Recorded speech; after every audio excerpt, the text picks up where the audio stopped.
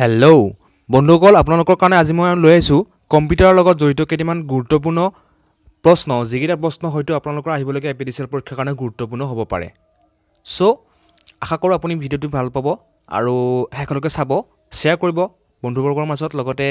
আমাৰ চেনেলটো যদি আপুনি এতিয়ালৈকে সাবস্ক্ৰাইব কৰা নাই সাবস্ক্ৰাইব কৰিব আজি ভিডিঅ'টো প্ৰথম প্ৰশ্নটো হৈছে WWW stands for WWW stands for World Wide Web মানে WWW ফুল ফৰ্মটো হৈছে World Wide Web যাক আমি অসমীয়াত কি বুলি ক'ব পাৰো বিশ্বজুৰি বিস্তৃত জালিকা ঠিক আছে নেক্সট আমি 2 নম্বৰ কোৱেশ্চনটোলৈ আহো 2 নম্বৰ কোৱেশ্চনটো কি আছে where is RAM located আমি যে কৈ থাকো RAM 4GB RAM 5GB RAM 2GB RAM বিশেষকৈ কম্পিউটাৰ ক্ষেত্ৰত এই প্ৰশ্নটো সোধা হৈছে যেহেতু গতিকে কম্পিউটাৰত RAM টো কোনখন মানে কোনটো ঠাইত থাকে এটো সোধা হৈছে হেতু হৈছে উত্তৰটো হৈছে মাদাৰবোৰ্ডত RAM থাকে আমাক ইমেজটো দিছে ইমেজটো কি এনেকুৱা হেইটো ইমেজটো চাই ল'ব পাৰে তেনেহলে আপোনালোকৰ ভালদৰে মনত থাকি যাব ঠিক আছে মাদাৰবোৰ্ডত RAM থাকে নেক্সট 3 নম্বৰ কোৱেশ্চনটো হৈছে যদি এটা কম্পিউটাৰত এটাতকৈ বেছি প্ৰচেছৰ থাকে তেনেহলে তাক কি বুলি কোৱা হয় তাক কোৱা হয় মাল্টি প্ৰচেছৰ শব্দটোতে এনসাৰটো লুকাই আছে কাৰণ মাল্টি মানে আছে বহুত গতিকে মাল্টি প্ৰচেছৰ হৈছে এনসাৰটো যদি এটা কম্পিউটাৰত এটাতকৈ বেছি প্ৰচেছৰ থাকে তেনেহলে তাক কোৱা হয় মাল্টি প্ৰচেছৰ বুলি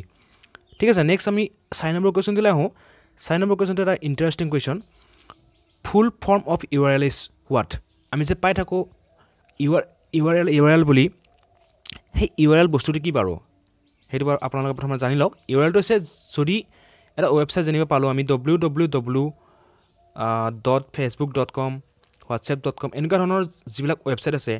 সেই ওয়েবসাইট বিলাক কি বুলি কোৱা হয় একচুয়ালি যেটো নাম থাকে সেই নামটো কোৱা হয় URL বুলি আৰু সেই URL ৰ ফুল ফৰ্মটো হৈছে ইউনিফৰ্ম ৰিসোৰ্স লোকেটৰ ঠিক আছে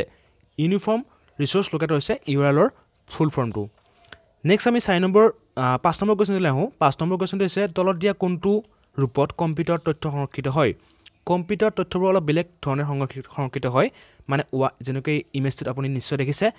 101010 এনেকৈ আছে আৰু 1010 অৰ্থাৎ অকল 1 আৰু 0 ৰূপতহে কম্পিউটাৰ তথ্যবিলাক সংৰক্ষিত হয় সেই 1 আৰু 0 বিলাক বেলেগ ধৰণেৰে বহি কিনে কি কৰে তাত তথ্যবিলাক সংৰক্ষিত হয় আৰু যেটো 1 আৰু 0 দুটা সংখ্যা গতিকে দুটা মানে কি বাইনাৰী বাই মানে দুটা ঠিক আছে গতিকে এনসাৰটো হৈছে বাইনাৰী কম্পিউটাৰ তথ্যবিলাক বাইনাৰী ৰূপত সংৰক্ষিত হয় ঠিক আছে মই ৰাখিব এটো ইম্পৰ্টেন্ট কোৱেশ্চন হয়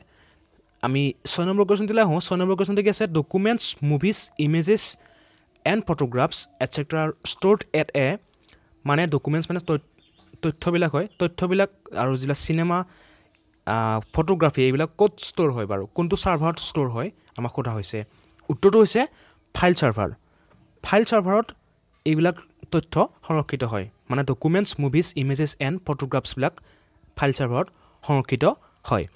নেক্সট আমি 7 নম্বৰ কোৱেশ্চন দিলে আহো 7 নম্বৰ কোৱেশ্চনটো কি আছে which of the following is used in RAM অলপ আগতে আমি RAM ৰ এটা কোৱেশ্চন পাইছো হে RAM এতিয়া কি পদাৰ্থৰ দ্বাৰা বনোৱা হয় আমাক সোধা হৈছে RAM বনোৱা হয় সেমি কণ্ডাক্টৰৰ দ্বাৰা মানে যিবিলাক পদাৰ্থ অৰ্ধপৰিবাহী সেই অৰ্ধপৰিবাহী পদাৰ্থৰ দ্বাৰা RAM প্ৰস্তুত কৰি উলিওৱা হয় ঠিক আছে নেক্সট আমি 8 নম্বৰ কোৱেশ্চন দিলে আহো 8 নম্বৰ কোৱেশ্চনটো কি আছে what is the full form of ALU ফুল ফৰ্মটো কি বাৰু ALU ফুল ফৰ্মটো হৈছে Arithmatic Logic Unit হৈছে ALU ফুল ফৰ্ম নেক্সট আমি 9 নম্বৰ কোৱেশ্চন দিলে আহো 9 নম্বৰ কোৱেশ্চনটো কি আছে who was the founder of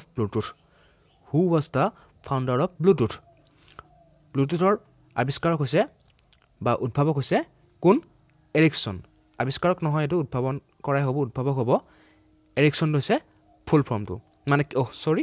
এনসাৰটো এনে আৰু এজন ব্যক্তি আছে ব্লুটুথ উদ্ভাৱন কৰাৰ ক্ষেত্ৰত কিন্তু যেতিয়া যেটো অপচনটোত এৰিকসন থাকিব সো এনসাৰটো এৰিকসনে হ'ব মাৰ্টিন কুপাৰ নহয় ষ্টিভ জবছ নহয় আৰু এপলো নহয় এপল মানুহৰ নামে নহয় এপল এটা কোম্পানীৰ নামহে ঠিক আছে